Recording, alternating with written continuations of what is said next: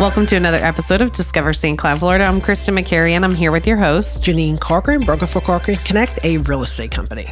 And we have another business spotlight. Yes. Yes. Who'd you go interview this week? Dave Askew from Askew Jewelers, right in downtown, historic downtown, St. Cloud, Florida, and right on New York Avenue. And yeah, listen,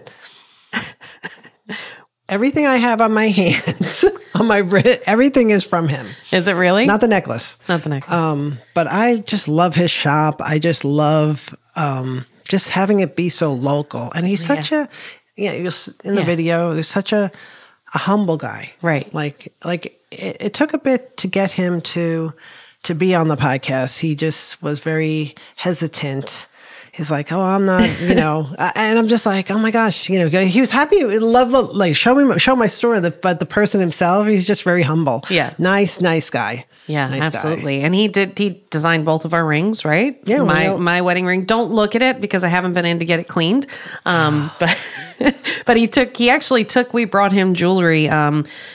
Q's mom's former wedding ring. We took stones from her ring and he melted her gold down for Q's wedding band. And so he was able to repurpose things into our setup and stay within our budget that we had. And he was really, really cool to work with, designing something from scratch. So. And he did, he made that. Remember, I had my former diamond from your dad. Yep. No one wanted it. Right. Okay. It was about a half a carat. It was good. I mean, it's almost full clarity. I mean, it was nice. And we ended up, putting it in a turtle as a heart for Lauren. Yep. When she lost her boyfriend. Right. Way back in 2017, I think it was. Yeah. But anyway, and I always told her at that time, I said, well, if you ever can't pay your rent, feel free to melt it down and sell the diamond. You can do whatever. But anyway, that was special for her. And he did that. And he knew the whole story. So that was nice. Yeah. So that's great. I mean, he's a great local jeweler right downtown, like you said. So let's check out the interview. So today I'm here with Dave Askew. Dave, thanks so much for joining us. Awesome. This is great. And we really appreciate you taking time to do this. And can believe it or not, I forgot to wear my rings. Oh, what? Yeah, I can't believe that. Anyway, it's all good. So let's start with Dave. How long have you been living in St. Cloud, and how long have you had Askew Jewelers? I moved to Florida in '88, moved to St. Cloud in 2005. We opened up the jewelry store in March of 2009. Wow. Yeah. I moved in '87 and moved to St. Cloud in 2005. That's like family. I know. So tell us how you got started in the business. Long story short, I was running the Indianapolis Zoo. I was the director of park operations, and I was up there on a 2-year contract, was having another child, and decided family was more important. So I became a Mr. Mom and raised my 3 kids with my wife. And my wife's family owns a jewelry store called Settle Jewelry in Bloomington, Indiana. Mm-hmm. And of course, I started poking in there, and next thing you know, I'm polishing rings and sizing rings and learning to do different things. And so you became like an apprentice. I was an apprentice for 3 years under Joan Howell, which was a woman bench jeweler, which is very rare. So I'm just excited to learn from her, and she was pretty great. So. Oh, that's wonderful. So when I arrived, you started talking about a special process, and I don't want to mess it up. So I'm going to let you explain it a little bit. I mean, we're a jewelry store. We do sell a lot of jewelry. We have a lot of pre-made stuff, and we do make a lot of our jewelry in custom. Custom people, I don't think really understand, so I was trying to show her what that meant.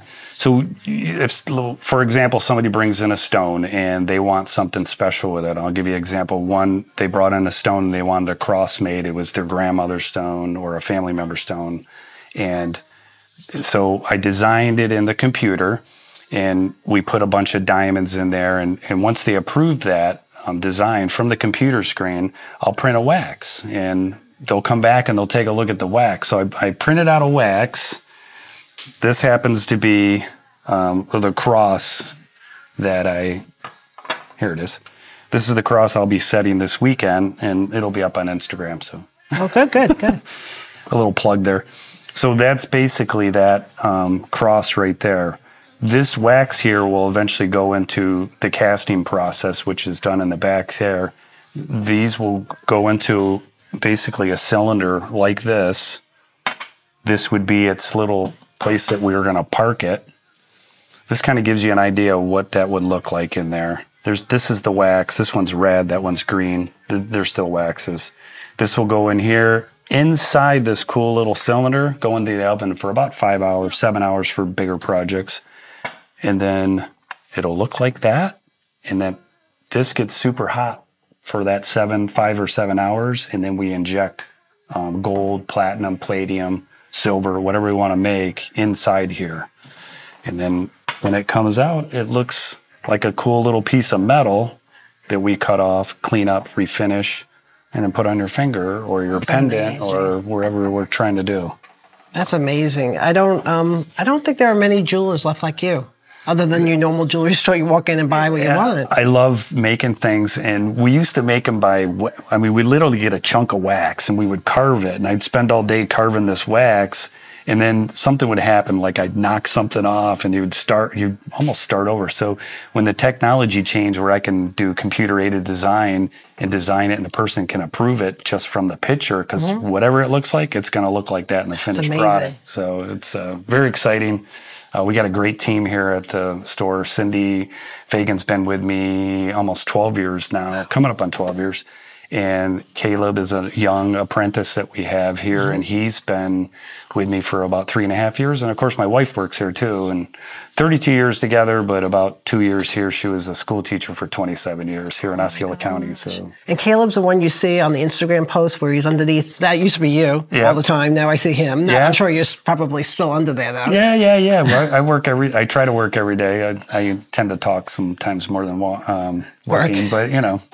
What is your best-selling product? Is there a best-selling product?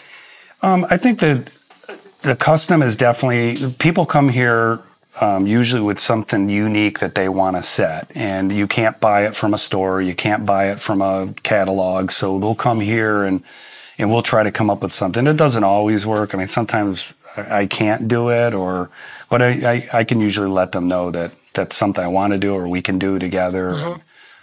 It's exciting. It's not a short process. It definitely takes a little bit of time. You got to design it and get it approved, and then put it together, which takes some time. So that's why I guess I should do more Instagram, but sometimes I forget. Yeah, I understand.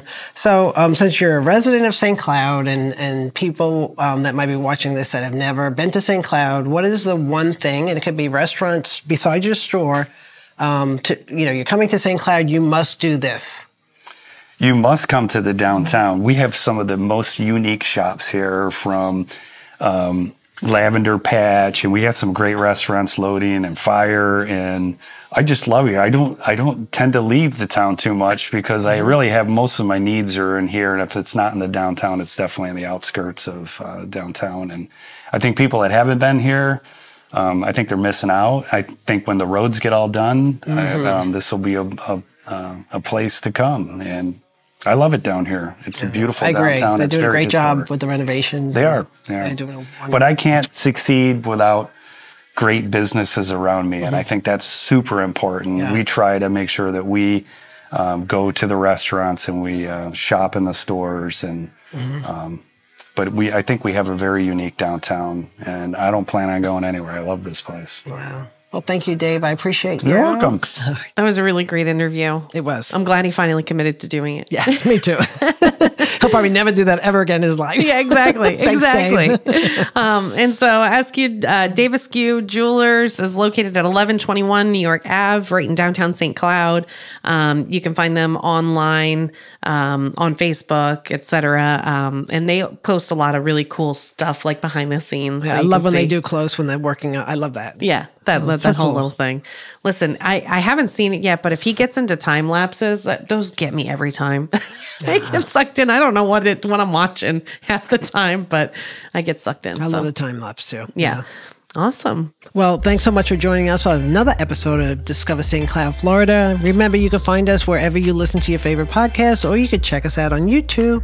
Also, feel free to send us an email to discoverstcloud@gmail.com. That's STCLOUD, or call us at 1-844-St. Cloud.